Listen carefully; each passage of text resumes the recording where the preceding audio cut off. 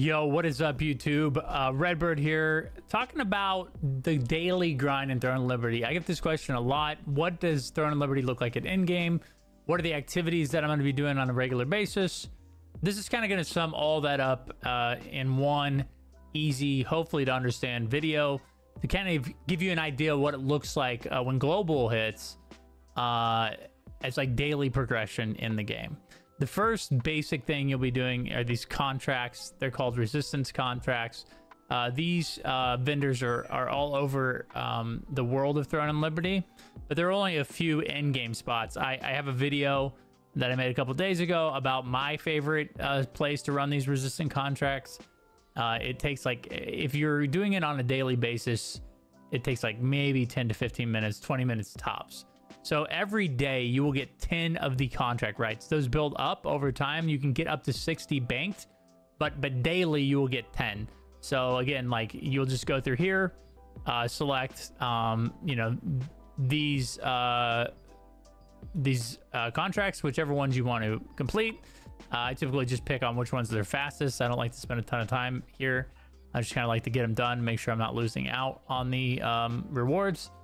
But yeah, 10 to 15 minutes tops. You'll get 10 of these a day. So if you're playing the game, like if you're logging in for a couple hours every day, you're gonna be able to knock these out easily in like 15 minutes. And then that'll be that for these. You get these 10 a day. Okay, resistant contracts. Here, dimensional contract tokens. These are your rights to get drops inside of dungeons or the co-op dungeons. So these dimensional contract tokens ensure that when you do the dungeon, you get drops from the boss at the end of the dungeon, and these recharge at 900. Now we're not sure at global if it's going to be tier 1 or tier 2 dungeons that are available. Probably most likely just tier 1, but we're not sure yet. The tier 1 dungeons, they cost 300 to get your drops in, and then the tier 2 costs 450. So you're either going to be able to run 3 tier 1 dungeons or 2 tier 2 dungeons a day. And that's if you're playing every day. These do bank. You can accumulate up to 4,500 of these, which will, again, be like 5 days of dungeon running. So if you miss a weekend or you miss a couple of days here or there, it's fine. You're not going to lose out on progression. You can always make that up on the next day. So we have resistant contracts. You're going to get 10 of those a day, probably 10 to 15 minutes tops. These dimensional contract tokens for the dungeon drops.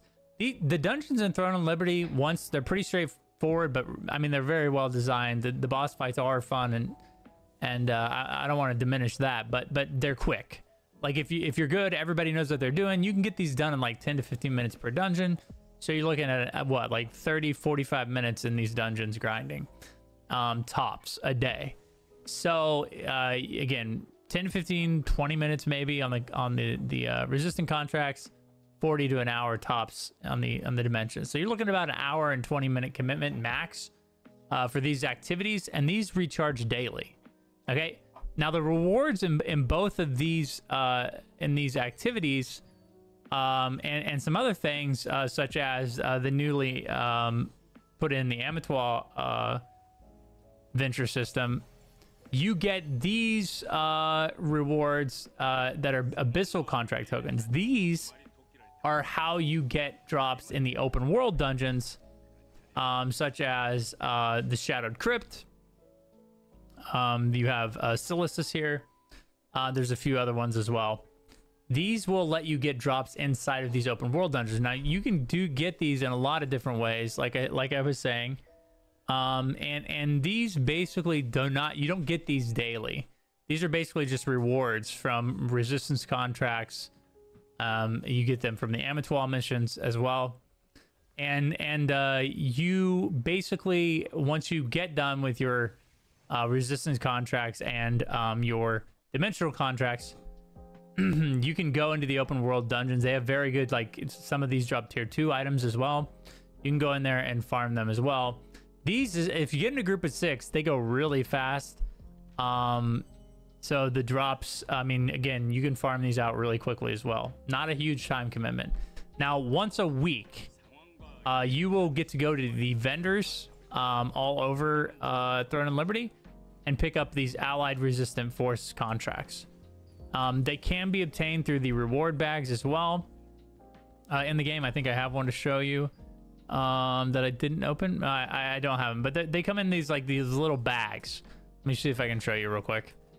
Sometimes there are rewards from these. Nope, they didn't spawn one. So, but anyways, the bags can also roll these blue contracts, but most of the time you're going to come to these sundry merchants, and you'll have to visit a couple of different sundry merchants to get all of them. But you can see they just refreshed this week. These are contracts. These are basically like in-game contracts for the open world dungeon mobs. So even if you don't have these credits, you can go into the open world dungeons, complete these contracts. And I mean, this will show you one of the rewards. Let me show you. These are the bags that I'm talking about. There's other versions of these bags that carry these contracts in them as well that you'll see in the resistant contract vendor or the resistant contract menu. So these are, again, you get 6 for each open world dungeon each week. So 24 total. I just casually go in there, complete these contracts. You will end up spending your abyssal contract tokens by default because you'll just be grinding in there, grinding mobs, killing mobs with your group. These don't take much long at all. I would say these are this is the most like time consuming thing to do it in game for the most part, but you only do them once a week. So you only have to run 24 once a week. You can have 5 active quests at a time. So I mean, they go relatively quickly. You just have to visit each of the 4 in-game dungeons, which is Shadow Crypt, Silice's Abyss, Sanctum of Desire, and then Soradoma's Island. So there's the 4. The one that's going to be tricky for you to get into is Sanctum of Desire. It only opens when it's raining, so you kind of have to pay attention and get your contracts done whenever that opens up. Just a reminder, these open world dungeons do turn into PvP at night, so be aware that if you're in there completing your contracts and you're in there at night, you're going to get locked into most of these, and then all heck breaks loose in PvP. It's a ton of fun if you like it, but if you're trying to get work done, if you can only level in, log in occasionally, and you'll just have to be aware that PvP may interact with you getting these done. So these are the 3 main like activities I would say that you kind of got to keep on top of for progression in Throne and Liberty. You're looking at like 2 hours a day, maybe 3 if you're trying to complete all of your contracts. Your contracts for your open world dungeons. They're called Allied Resistant Force contracts.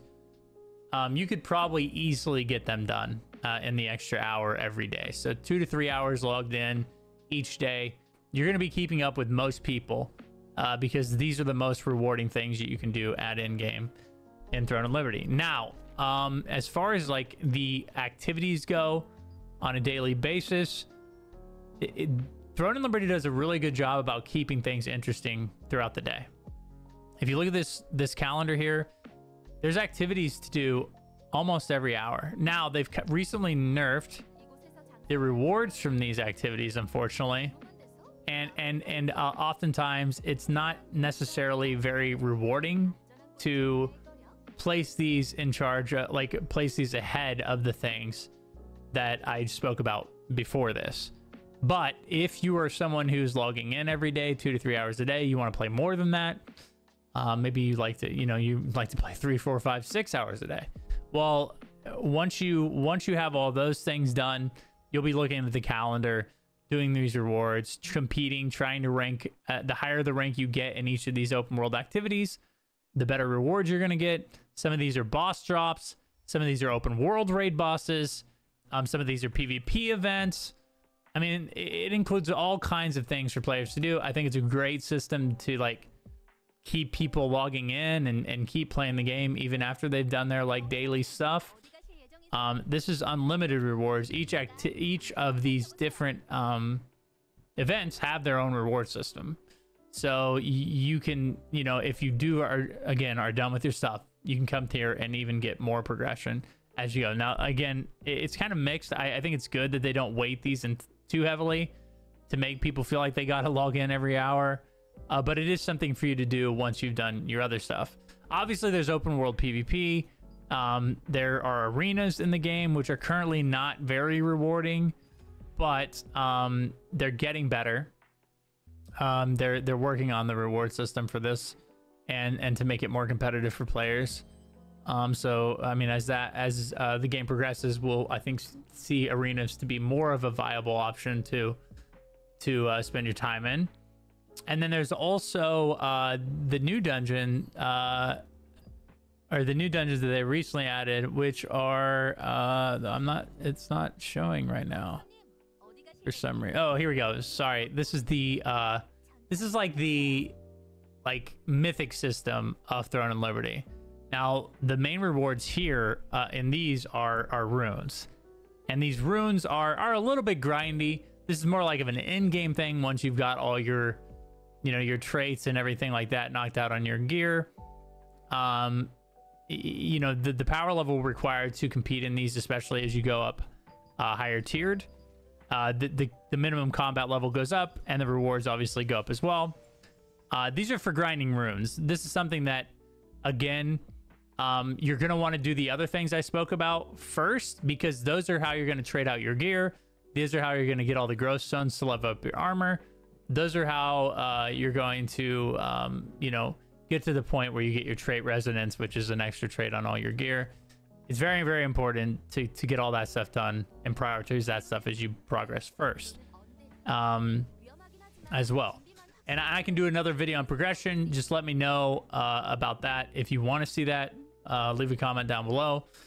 But yeah, this is basically it in Throne and Liberty on a regular basis. Obviously, there's like Siege as well, but that doesn't happen very often at all.